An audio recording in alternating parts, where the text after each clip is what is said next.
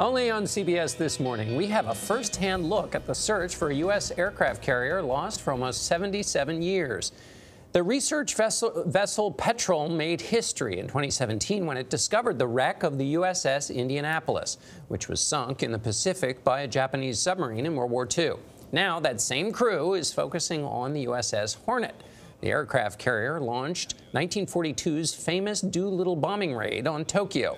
The crew invited Mark Phillips along for the expedition in the South Pacific, east of the Solomon Islands.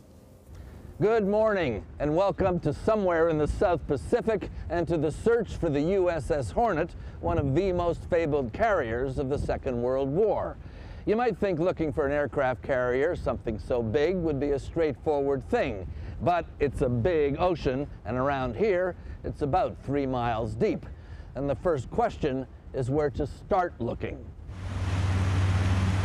The search begins in Iron Bottom Sound, the infamous graveyard for ships and men around Guadalcanal, where some of the most intense and costly naval battles of the Second World War were fought, and where the research vessel Petrel and her crew begin the hunt for a wreck that's been lost for 77 years. Carriers on both sides were under almost constant air attack. The Hornet was engaged in the 1942 battle for control of the skies over Guadalcanal, U.S. forces fought off counterblows, where U.S. Marines were holding a crucial airstrip the Japanese desperately wanted back. It was a new kind of sea war, with the planes functioning as the principal attack weapon. I looked up, and here was a Japanese dive bomber on his way down with his tracer bullets coming out of his wings right at me. We spoke to Richard Nowatzki on a video link. He was 18 that day on the Hornet. He's 95 now. The 2 torpedoes that came in, it took that Hornet and shook it just like a dog with a bone. And then we started listing over to the right, and no power. We stopped dead in the water. The Hornet was finished. 140 of her crew were dead. The rest ordered to abandon ship. The Japanese then sank her. A tactical victory for the enemy. The Hornet became another wartime tragedy, another lost grave. ROV bridge, heading change complete. Thank you, Bridge. The Petrel has come to try to find it in the vast South Pacific Ocean. About 140 square miles of ocean is what you're looking at roughly there. Yeah, indeed. This is needle in a haystack country is what you're talking about. Yeah, absolutely. Rob Kraft and his team have done their homework. That's when they changed course to go east. In a project funded by the late Microsoft co-founder Paul Allen, who had a passion for maritime history, they've outfitted a state-of-the-art deep-sea research vessel. Here, this is hour-by-hour information. They've gone over records from other ships involved in the battle and plotted where those ships thought they were. But in battle, records are often unreliable.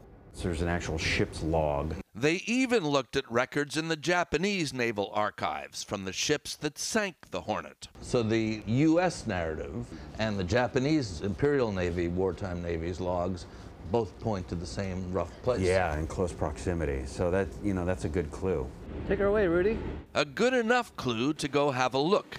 The Petrel drops a torpedo-shaped underwater drone over the side. Here we go. Dive 1.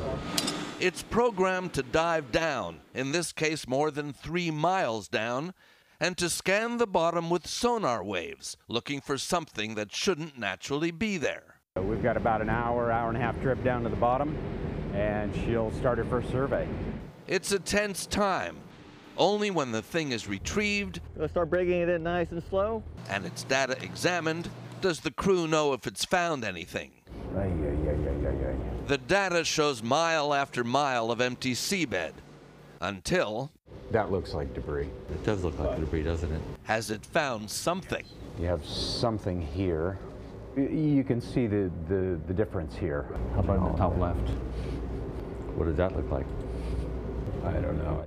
That looks suspiciously like a ship, but is it enough to warrant another dive? I'm thinking about it, yeah. He didn't think for long. Good to go, spun up? Yeah. All right then. Only the Petrel's camera-laden, remotely operated sub can find out if it's a ship or the ship. 3, 2, 1, splash. and she's on her way down. Now it'll be going subsea.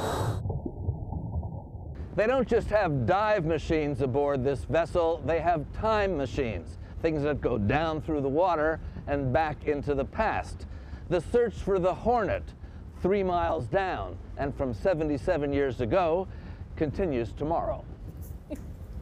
And in Mark's report tomorrow on CBS This Morning, we'll find out if the crew actually discovered the aircraft carrier or were met with just another frustrating example of false hopes. More on that tomorrow, and we'll be right back.